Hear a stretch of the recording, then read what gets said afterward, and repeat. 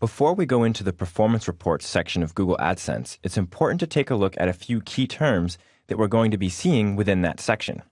The first one is page views. Page views in Google AdSense are when an advertisement in a Google AdSense ad unit is viewed by a user on a website. The more page views you have, the more money you're going to make. The second term is clicks, which is pretty straightforward. When a user clicks on an advertisement in a Google AdSense ad unit, a click is recorded, and we'll see that in the performance reports. Click-through rate is the ratio of clicks a particular ad on a website receives in comparison to the total number of page views it has received. So for example, if you receive 100 page views on a certain advertisement and it was clicked once, your click-through rate is going to be 1%. Cost per click is the amount of money paid by an advertiser for each click an ad receives in a Google AdSense ad unit.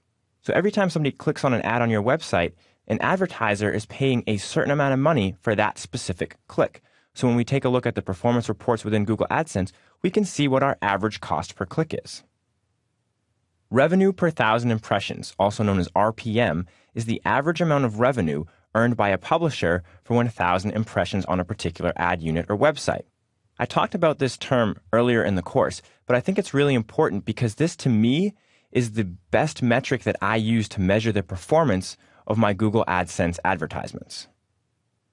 Estimated earnings is the total amount of revenue earned by a publisher regardless of the number of page views. So as we take a look at the Google AdSense performance reports, we might look at a monthly view of our performance.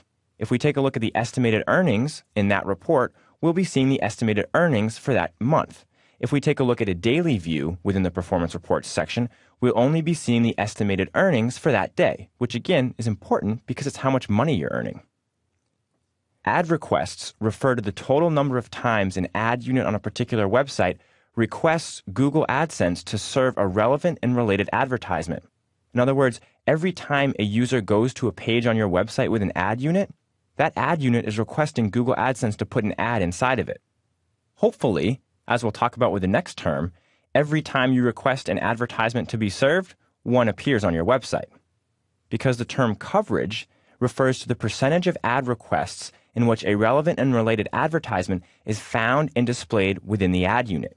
So if every time an ad unit requests an advertisement from Google AdSense and an advertisement is placed within that ad unit, your coverage is going to be 100%. And that's really what you want. You don't want an ad unit to request an advertisement and nothing to be found to put in that ad unit. That means that you might need some additional keywords, or you might have to tweak the title on your page so that Google can more easily find a relevant advertisement to display on your web page. Also, remember that with this course, there's a handout sheet that has a number of definitions so that you can print out that sheet and have it next to you to refer back to as we take a look deeper into the performance report section of Google AdSense.